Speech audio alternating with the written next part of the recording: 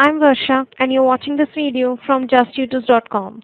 And in this video, we are going to learn about how to represent rational numbers on a number line. So this is the objective of the day, that how to represent rational number on a number line. But before moving to today's topic, we'll try a warm-up question. And this is the warm-up question for you. To try the question, you can pause the video. So basically in this question, you need to circle the positive rational numbers. So this is a positive rational number, this is a positive rational number, and these two are the positive rational numbers. So in total we are having 4 rational numbers which are positive rational numbers out of these 8 rational numbers. Now we move ahead to our topic, which is representing rational number on a number line. So first of all, we'll learn that all the numbers on the right hand side of a number line to the 0 are positive numbers, and that we call as positive direction as well. And all the numbers on the left hand side on the number line to the 0 are negative numbers. It is known as negative direction, where O, or we can say the 0, is the origin from where we start. Similarly, we follow the rule on the rational number while representing that on a number line. So for a rational number, this is a number line, and as you can see that this number line is divided into 4 equal parts, and it is from 0 to 1. So the rational number in between would be 1 over 4, 2 over 4, 3 over 4, and 4 over 4, which is same as 1. Here it is divided into 3 equal parts. That means we need to find it like 1 over 3, 2 over 3, 3 over 3, which is same as 1. So these two rational numbers lies between 0 and 1. These 3 rational numbers lies between 0 and 1 again. In this manner, we'll try some questions. Here are the questions for you. To try these questions, you can pause the video.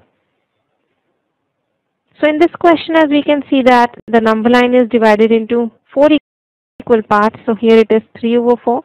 Here the number line is divided into 2 equal parts. It would be 1 over 2.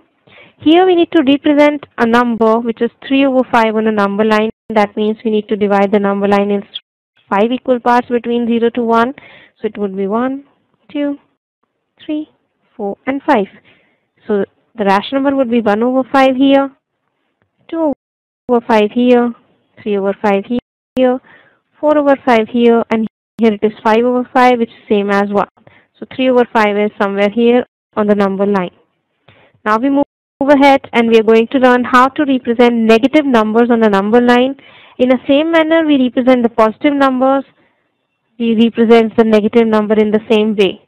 But make sure that it should be on the left hand side of the number line, and you need to put the negative sign along with it.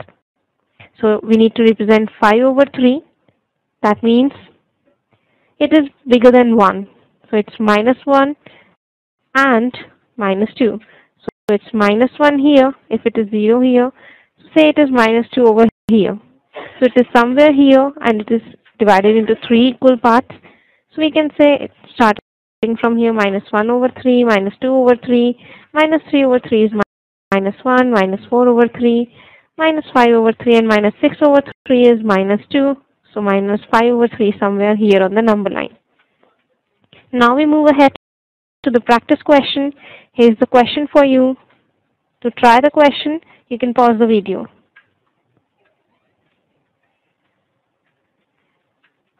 So as you can see that in this question, we need to mark this number line, this rational numbers on the number line. Here is the number line being given to you. So it is 0 here, and then we'll divide it. So we'll find minus 2 over 4 somewhere on the left hand side, 3 over 8 somewhere on the right hand side, 1 over 4 again somewhere on the right hand side. So you can use the method and you can then represent these numbers on the number line. Thank you for watching the video. For more, please visit justtutors.com.